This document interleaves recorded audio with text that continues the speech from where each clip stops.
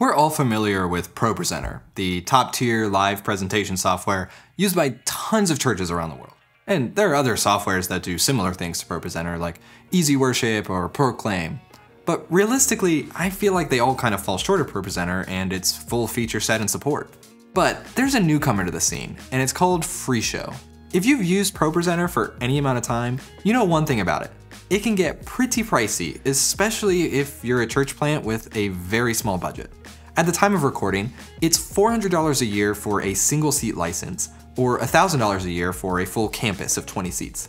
Depending on how many of its features you actually use week to week, that can seem absolutely worth it, or it can seem like an impossible target to hit, what with all the other things churches need to buy these days.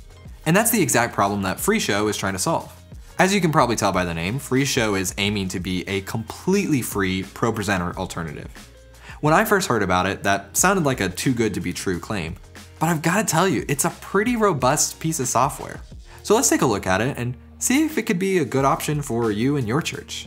Now, full disclosure, my church uses ProPresenter, and although I've played around with FreeShow here at home, I've never actually used it in a live show production environment, so I can't speak directly to long-term stability or performance or anything like that. All right, so you can find FreeShow online just by Googling it or by going over to freeshow.app. Then you can download it on whatever computer you need to. This is a good time to note, they actually support Windows, macOS, and Linux if that's the kind of person that you are.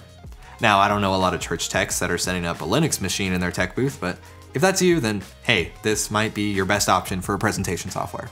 But anyway, installation is super easy and smooth. You just download it here. And once you open it up, you're greeted with something that definitely feels pretty reminiscent of ProPresenter. You've got a very similar left to right flow with bins here at the bottom of the screen. You can definitely see the ProPresenter influence over the visuals of the app, and honestly, I think that's a good thing. It's definitely not as polished, but functionally it's pretty similar, and that makes sense to me. ProPresenter found something that works, and they're just kind of copying it. So let's look through it and some of the main features that I think most churches are gonna need on a Sunday morning, as well as some things that I think are particularly cool about FreeShow. So over on the left here, you have your projects panel. Now you can group those projects into folders like this, so kids ministry, Sunday mornings, youth group, and you can have subs folders. And then inside of those, you actually have the projects themselves. So I've created one for May 5th. Now, once you jump in here, you can have sections, which are basically labels, and I think you can also create some notes in here, which is, you know, pretty cool. And then inside of each section, that's where you actually create shows. Now you can see I've got an example Sunday morning kind of filled out here, but most of these shows are pretty empty. So if you've got existing shows, that's awesome. You can kind of drag them around, reorder, you can go in here and, you know, create a slide and put whatever content on it that you want. Pretty normal stuff. But if you don't have any shows, there's a few ways to create a new one.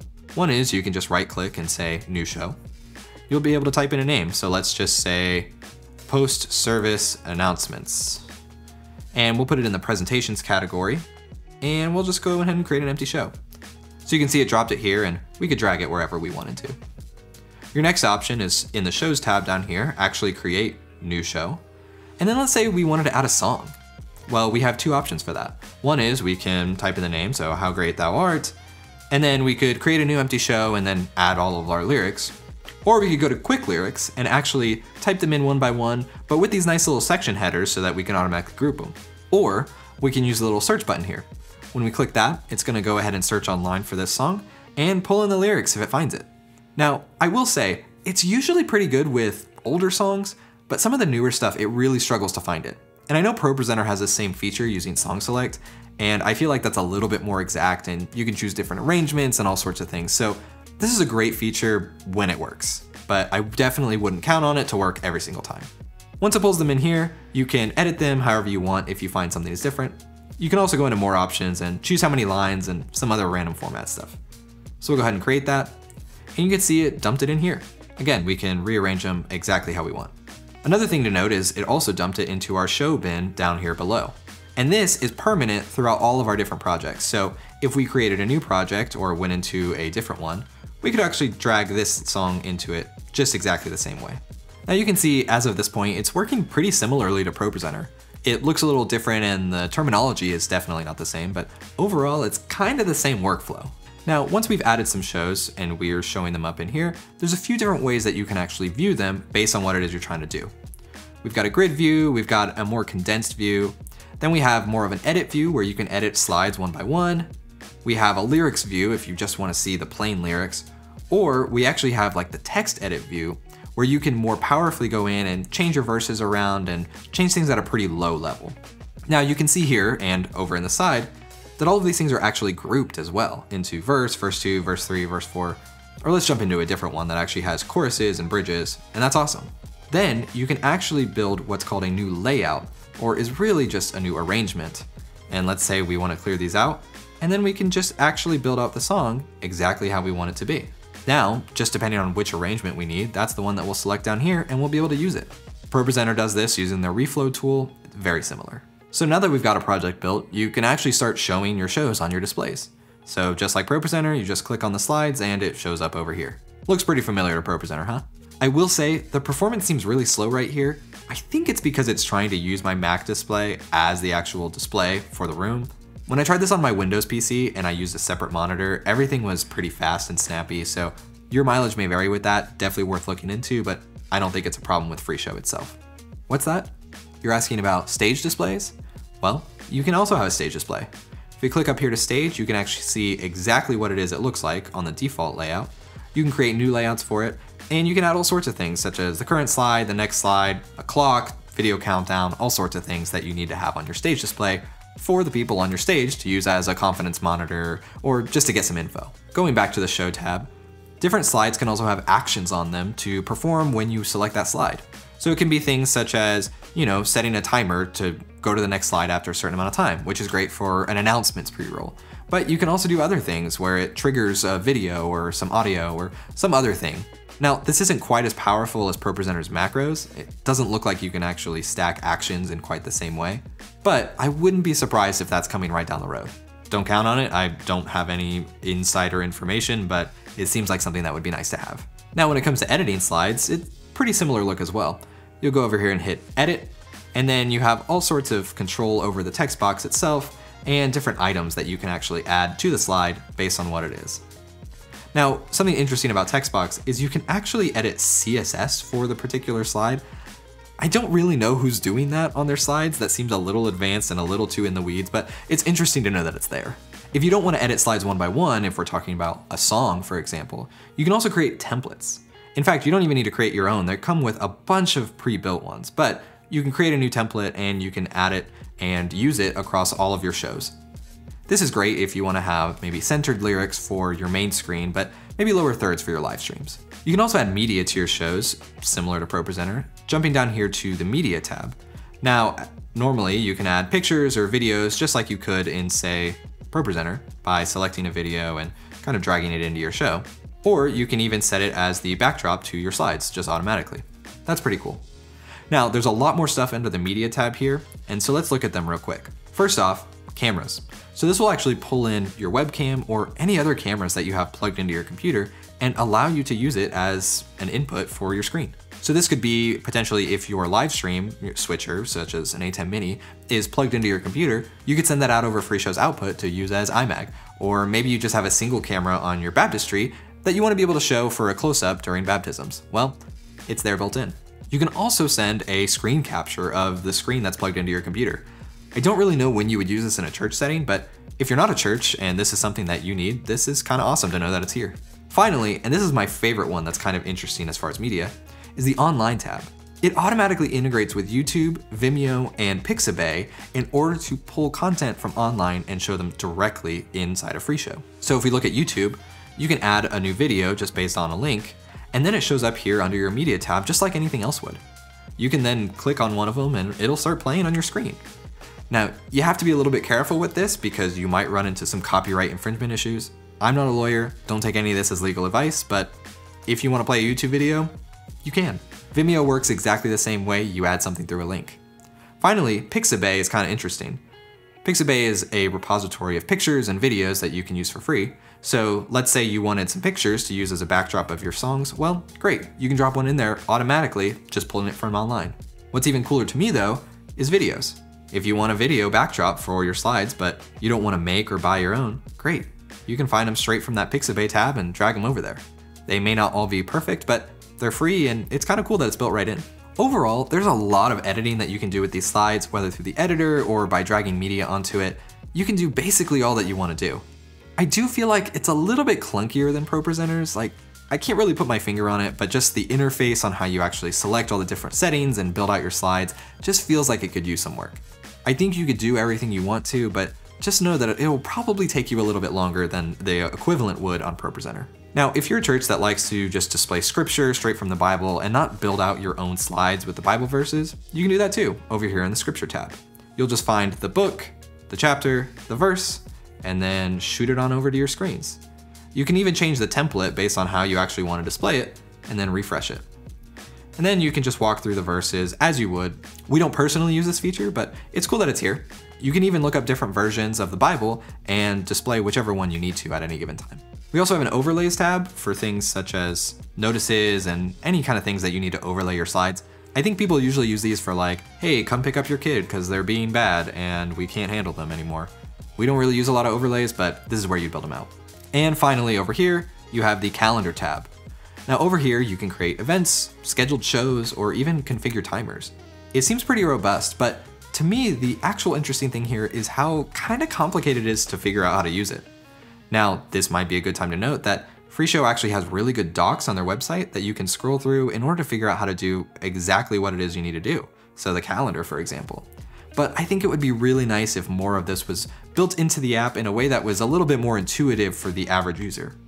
I'm a pretty techie guy, and sometimes jumping between docs and the actual app is a little annoying, and I can't even imagine the small church pastor who's just getting started with presentation software having to do that. So that might be something that they could work on. So that's kind of the basics of the actual presentations, the editor, the different features that FreeShow offers. But let's kind of dig into the settings for a minute to see a couple extra things that I think are worth mentioning about FreeShow. So we'll jump over here, and first off, you can create more displays for FreeShow to output things. You can also create styles that you want to be applied to each individual output. This is similar to ProPresenter's looks.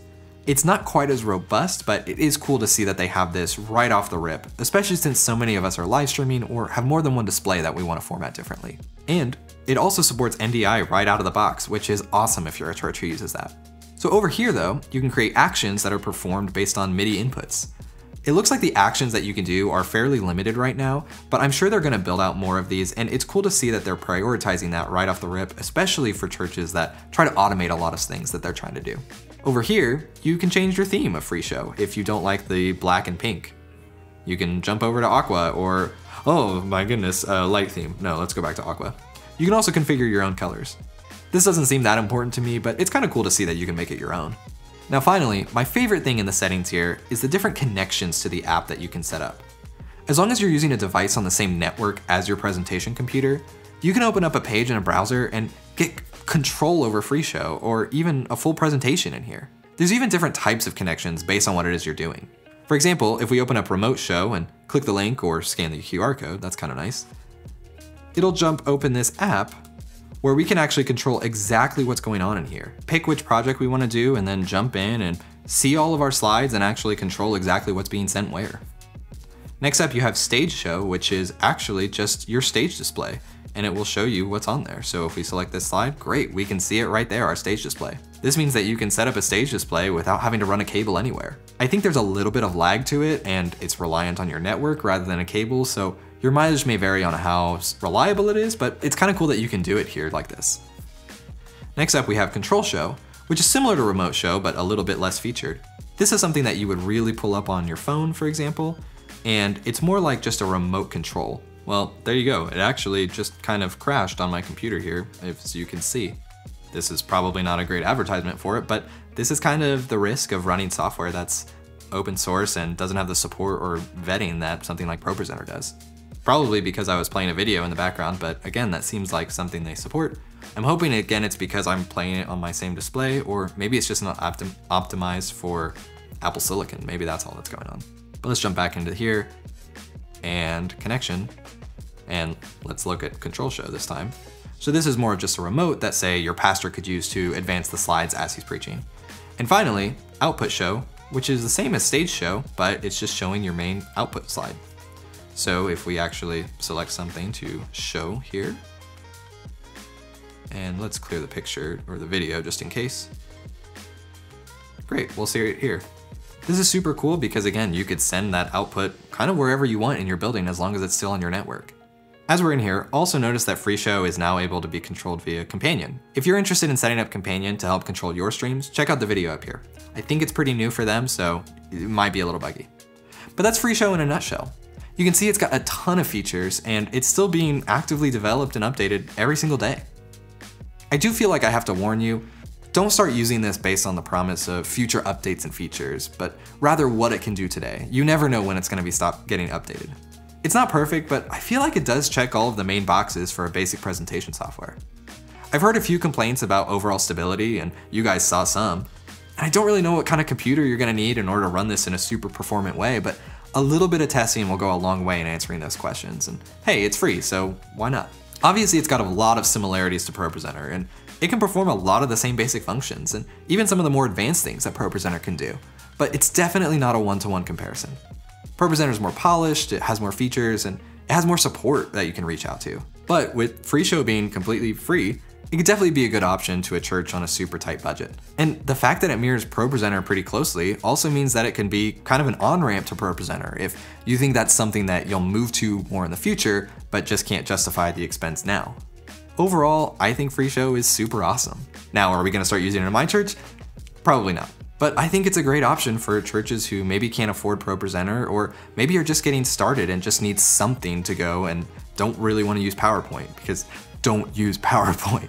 I don't think it's gonna put ProPresenter out of business, but I do think it's a very serious option, especially if it keeps getting developed and continues to get more people contributing to the open source project. And if you're a developer, maybe consider contributing. The more tools that we have for this kind of thing that are actually worth using, the better. Competition pushes all products to improve, which means that hopefully ProPresenter and Proclaim and Easy Worship and all the others will see FreeShow as a reason to keep getting better and not grow stagnant with what they're doing with their features. I truly do believe this is a great option for some churches, and I think it's gonna help a lot in helping the church at large share the message of Jesus Christ, which is all of our end goal anyway. Until next time.